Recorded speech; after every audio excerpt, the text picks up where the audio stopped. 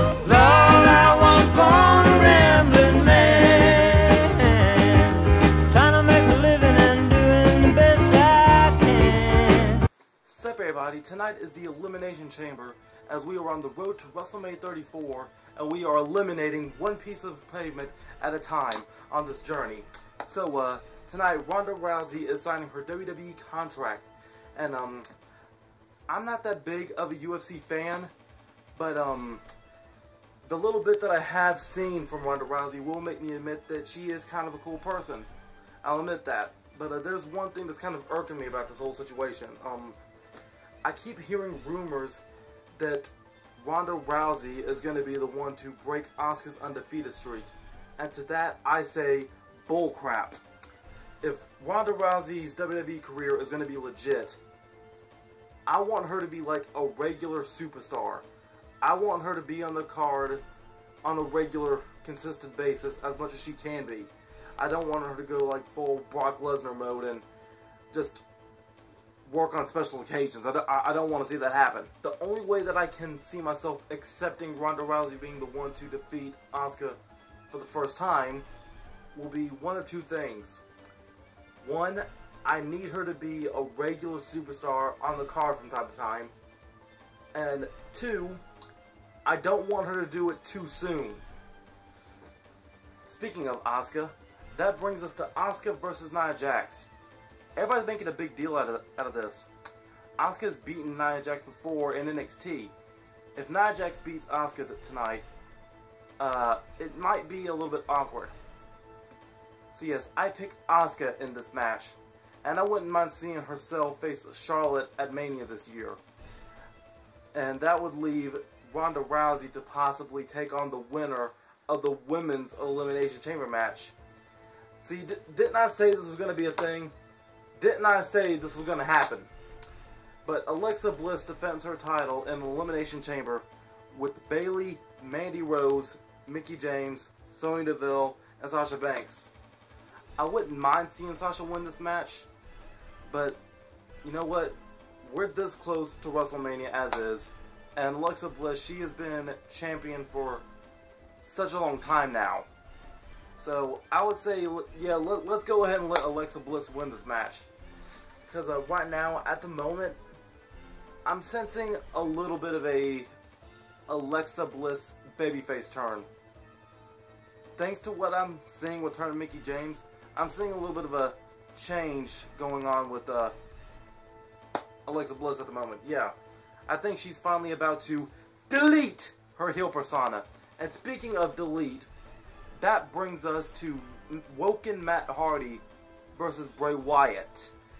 Yeah, they've been milking this whole feud since before Christmas. I didn't think it was going to last this long, but you know what? I was wrong. So, yes, I'm a big fan of the whole Woken and Broken stuff with Matt Hardy, but I'll admit that as far as WWE is concerned, I think that they kind of went a little bit too fast with this. But hey, at least it's with Bray Wyatt. I'll give him that. Chances are, this might go all the way up until WrestleMania.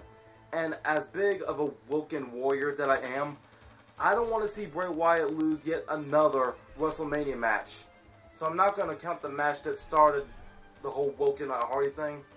But the first time between Woken Matt and Bray Wyatt, Wyatt won at Raw 25.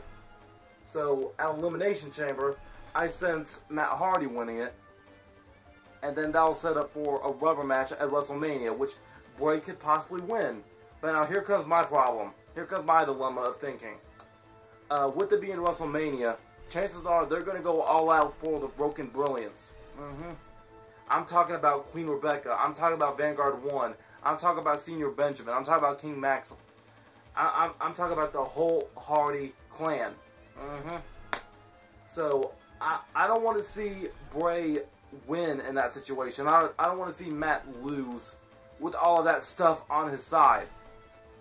So again, this whole situation is very confusing to me and my brain up there. So now that brings us to the men's Elimination Chamber match. There's going to be 7 people in it this time.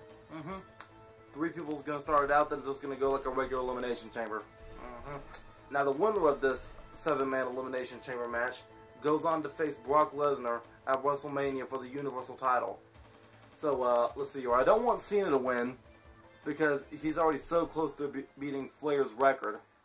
And I also don't want to see him walk in to face Undertaker at WrestleMania either. I would suggest Elias for his WrestleMania opponent. That might be a stupid way of thinking, but you know what, that's just me.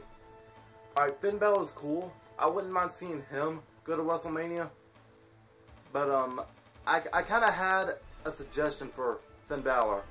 I don't know why I didn't think about this during my last episode of Ring Ramblings, but I'll suggest for WrestleMania, Demon Finn Balor versus Dead Man Undertaker.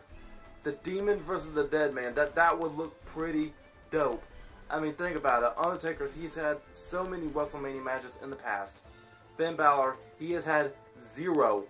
So just think about that for a second. All that WrestleMania experience versus the first WrestleMania experience. Plus, I'm just thinking about the whole WrestleMania-sized Demon entrance. That would look insane, especially against Undertaker. I hope that can happen. Braun Strowman, he could be a good choice, but I still see him facing Triple H at WrestleMania. I could be wrong. The Miz, he is already Intercontinental Champion, and I don't want to see The Miz or Brock Lesnar hold both of those titles. So that only leaves either Roman Reigns or Seth Rollins to win this match. Those are my picks. Roman Reigns or Seth Rollins. So, that's been me rambling about the Elimination Chamber. Go ahead, leave a comment down below. Let me know what you think about tonight's event. Go ahead, hit that like button, show your boy some support. Go ahead, click that little pretty link down in the description below.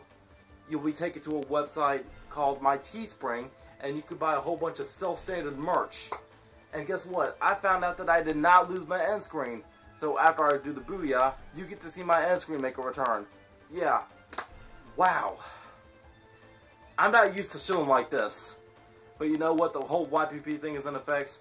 And I'm such a long way away from reaching 1,000 subscribers. So yeah, go ahead, hit that subscribe button. Help me be YPP eligible. Bye-bye, so long, booyah, I'm out.